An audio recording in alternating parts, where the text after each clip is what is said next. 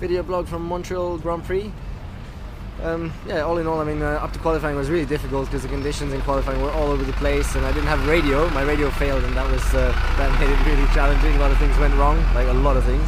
But in the end, 4th place, so actually that was okay. And starting from 4th, I had a great start. Was 3rd straight away, and then initially, yeah, a bit difficult to hold Webber and Alonso behind. But then I think the main thing was just that we made a mistake then putting the soft tire on again, although we should have gone for the hard tire, which all the others did. So that then cost me definitely the place to Webber. I think Alonso would have beat me anyway, but there we are. Yeah, and so in the end, yeah, it's still it's damage limitation today with 5th place. Still good points. Tire degradation is still an issue, that's for sure. That was clear again today, because I think on one lap we're still massively quick, but in the race someone like Vettel or Alonso, they're just quicker than us. Yeah, they're just managing the tires better, so still need to progress on that, understanding that better.